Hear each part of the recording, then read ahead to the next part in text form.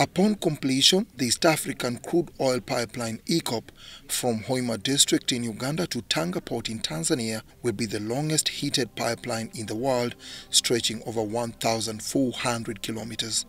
The density of the population in Tanzania is a little less than in Uganda. In fact, we have a longer length of pipeline, and we have 1,147 kilometers in Tanzania and 297 in Uganda. But we have roughly twice as, so it's maybe 4 times as long, but we only have maybe twice as many households who we impact. So you can see the density of the population along the route is lower in Tanzania than in Uganda. The project is expected to have a major impact on socio-economic development, geostrategic dynamics, create job opportunities, yield revenue for Uganda and Tanzania, and promote regional trade. Today, therefore, is a triple victory for Tanzania and Uganda.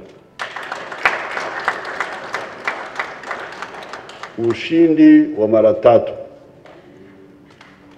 Number 1, military, kukumbuka. Number 2, political, because military could not go without political cooperation with Mwalimu.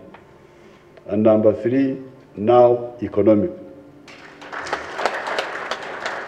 Apart from socio-economic benefits, the project will also stimulate trade, investment, as well as unlocking the East Africa's oil potential, thus attracting more investors.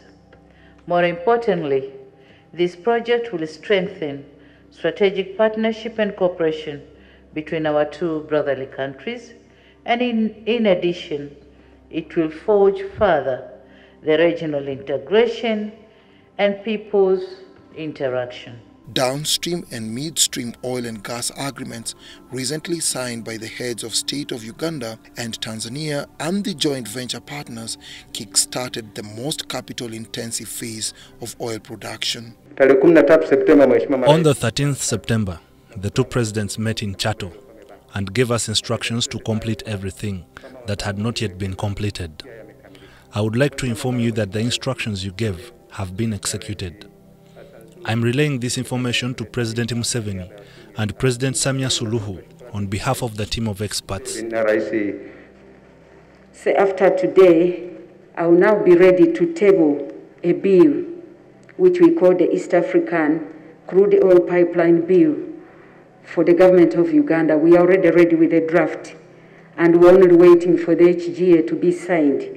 I would also request my counterpart in Tanzania that you expedite the process of preparing a similar bill so that we can harmonize the processes.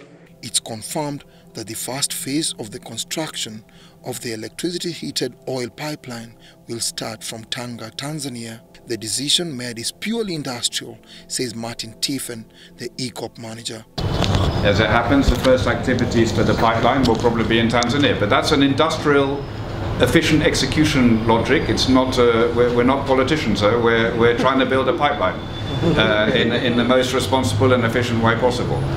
Now, the fact that most of the pipeline is in Tanzania might mean that the first work might be in Tanzania, but that has nothing to do with which country to start from. It's about efficiency of project delivery. With this development comes a massive investment opportunity, not only in Uganda, but Tanzania too.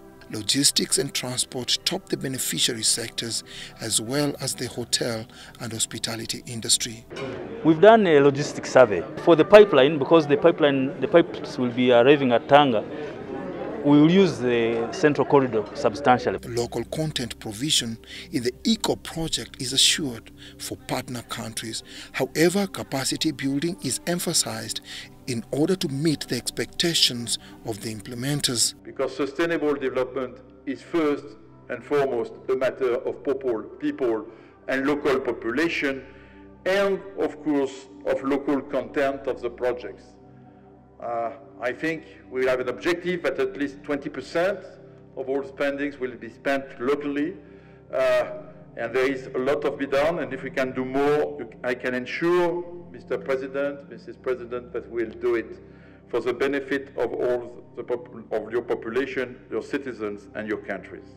Uganda discovered petroleum and gas in 2006. However, due to the divergent perceptions between government of Uganda and oil companies, it will take about 2 decades for the first oil to reach the international market. Dennis Sigoa for UBC News.